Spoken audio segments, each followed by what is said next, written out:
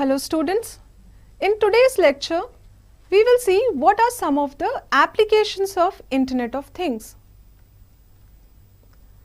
So before we discuss about what are the different applications of Internet of Things, let us first understand what is the ultimate goal of Internet of Things, which is commonly also known as IoT.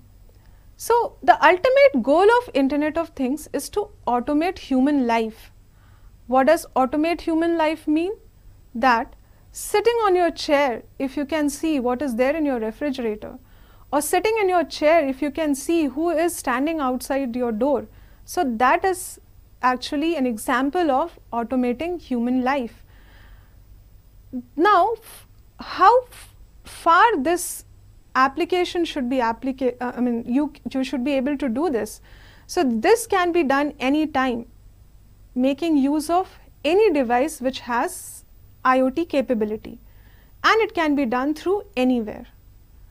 So the ultimate goal of IoT is to provide connectivity of internet on any device at any time and from anywhere.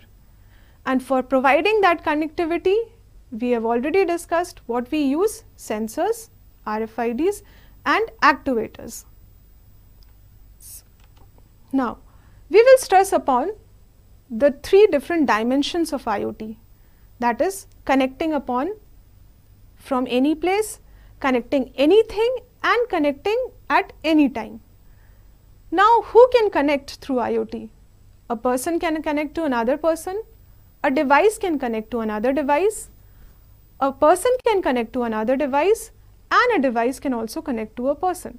Now, devices are also termed as things, and that is what is shown in the slide, that you can have human to human interaction, things to things interaction, human to things interaction and things to human interaction.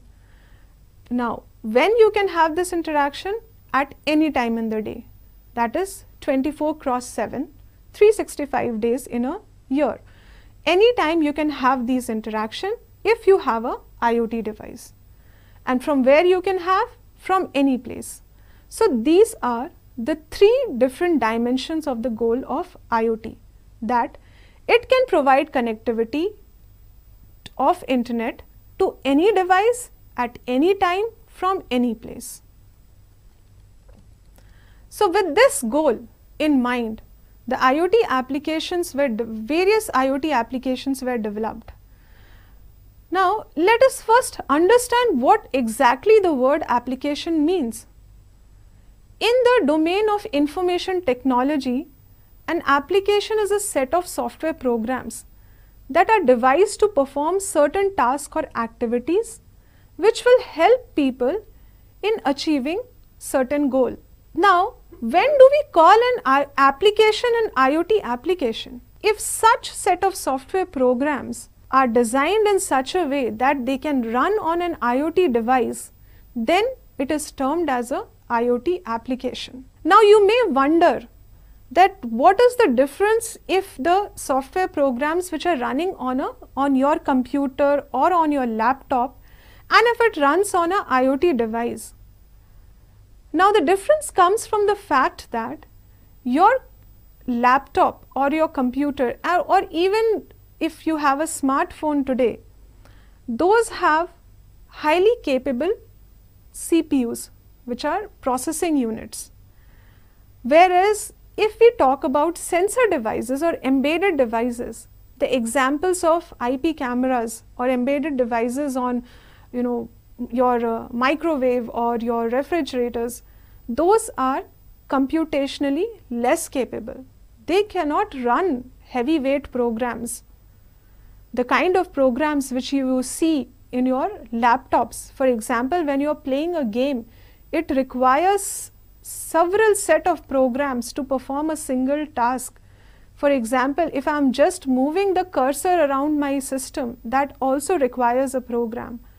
So if such set of programs are designed in such a way that they can run on devices which are not computationally very powerful and also have very limited memory, then such applications are termed as IoT applications.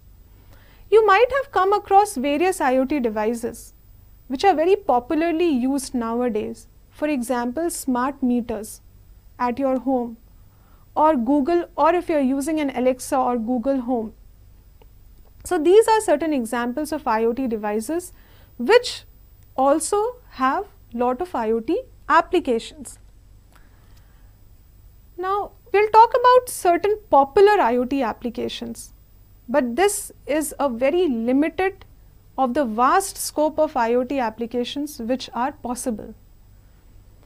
Now certain popular examples of IoT applications are building and home automation, IoT in manufacturing, IoT in waste management, IoT in medical and healthcare system. IoT can even be used in agriculture and livestock management, environmental monitoring. You think of it and you can use IoT. If you have a sensor or an embedded device, and if you can connect it to some device, animal or human, it can be connected to internet and you will have a IoT application. So you imagine anything and you can have that thing in your IoT ecosystem. Even your box of chocolate. You can just implant a small sensor which tells you about, has anyone opened your box of chocolate? And then you have an IoT application. So you can think of anything and you have an IoT application. But we will talk about a few select IoT applications which are very important. For example, IoT in case of agriculture. How can a farmer make use of IoT? There are several different applications which a farmer can apply on his farming field and make use of IoT to benefit and also increase the production of his farm. How can we do that? So if you see this diagram, you can see a drone. I hope all of you must be aware of what a drone is. A drone can have cameras. A drone can also have devices, suspenders which can spread pesticides all over the field, or they can have IP cameras. We can just observe the field and see if there are weeding or any unwanted activity in the field. All those things can be observed making use of a drone. Now this data which is collected by the drone, that has to be processed somewhere, that has to be analyzed so that you can make a decision, or a program or an application can make a decision that whether any unwanted activity is happening in the field, or whether the amount of pesticides which were spread are enough or more pesticides need to be spread. So for all these we require a database, a sort of a bigger computer, or which we also call as server, which can store all this data, which you can see at the top. Now here you can see a gentleman who is holding some sort of an iPad. He can observe all these data which is collected through the drones or through a sensing device which looks like a tower over here, over this place of the slide. He can observe this in his iPad. Now this gentleman, though you can see that he is standing close to the field, but even if he is away from the town, he can still have an observation about all these data collected and any activity which is going around his farm through a far distance place as well. So this is how IoT can be used in case of agriculture. Now as I said that you can connect an IoT sensor device to anyone, a person or an animal as well. So even our holy cow can be part of an IoT network. So IoT can be used for livestock management. Just imagine you have a connected cow, a cow connected to internet. Is it possible? Yes, possible.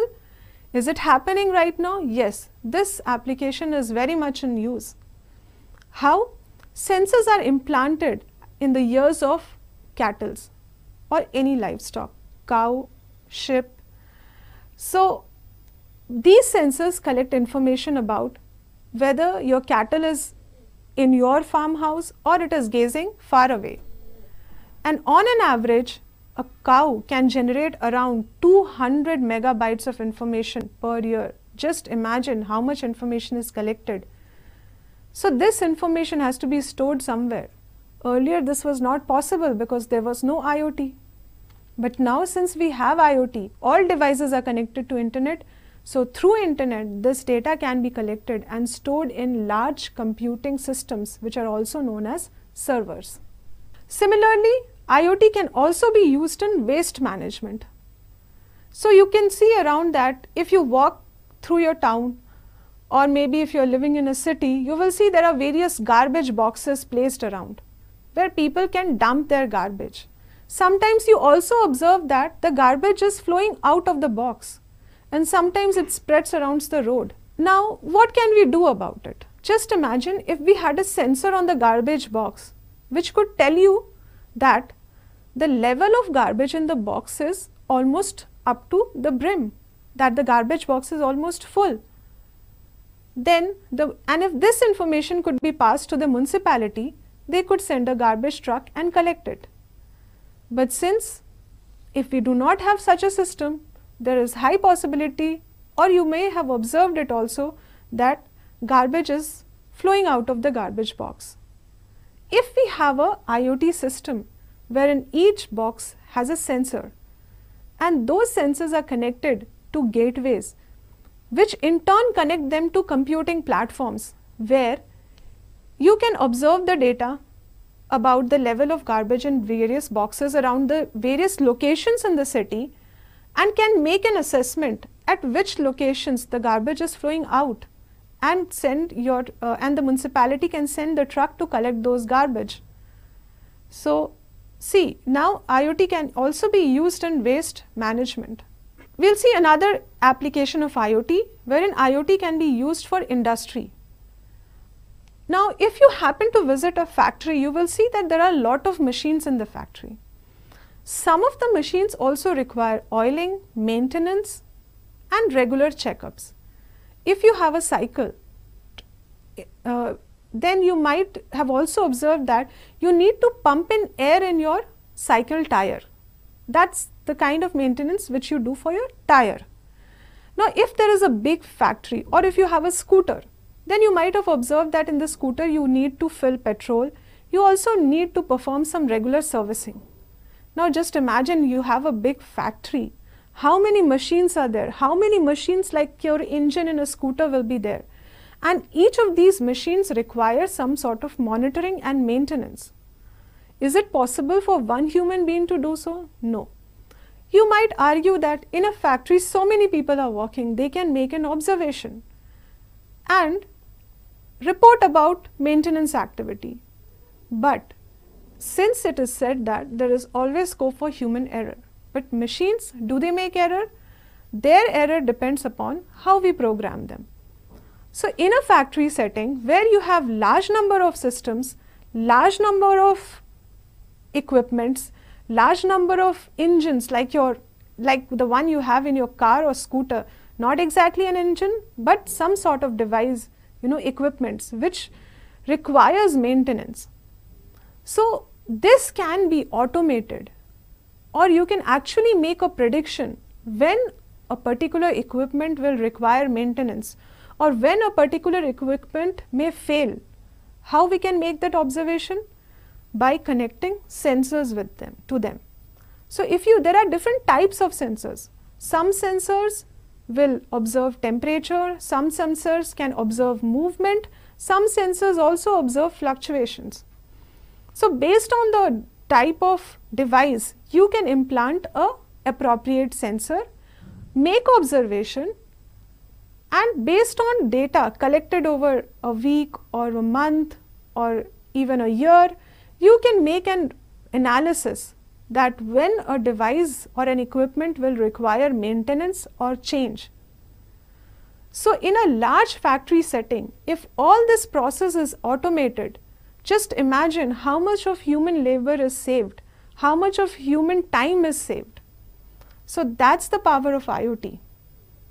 So you can make use of, you can collect data, you can store it somewhere now, You can visualize the data, you can make some sort of analysis, and you can make predictions. Now, some of the manufacturers who have been using IoT since long, they have also made this observation that when they were not using IoT and now when they are using IoT for manufacturing, they have observed a 76% benefit. 76% of the users observed a benefit after using IoT. Similarly, 66% observed that there is benefit of customer feedback. They get better customer feedback. They are able to capture customer feedback in a better way by including IoT in their process.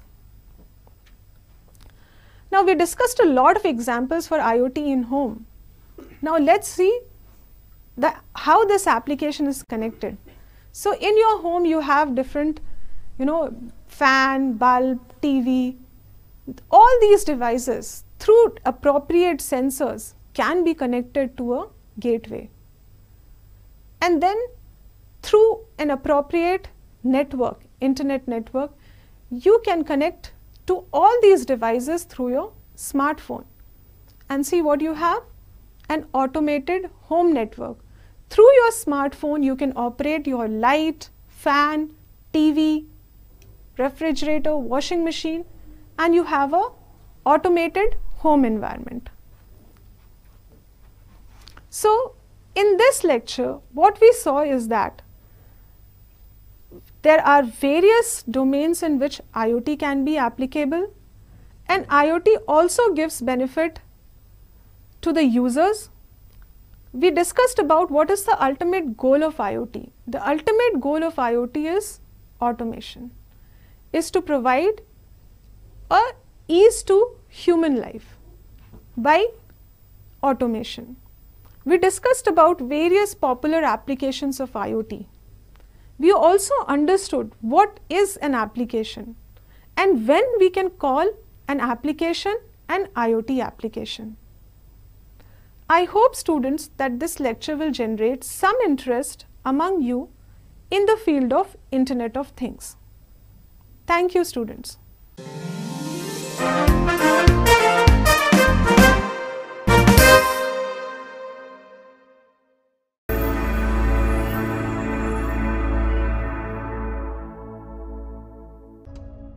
మొదటి ప్రశ్న, పంటలకు కనీస మద్దతు ధరను ఎవరు నిర్ణయిస్తారు? మీ options: ఏ, ఆర్థిక వ్యవహారాల కేబినెట్ కమిటీ. ఆప్షన్ బి, భారత పార్లమెంటు. ఆప్షన్ సి, వ్యవసాయ ఖర్చులు మరియు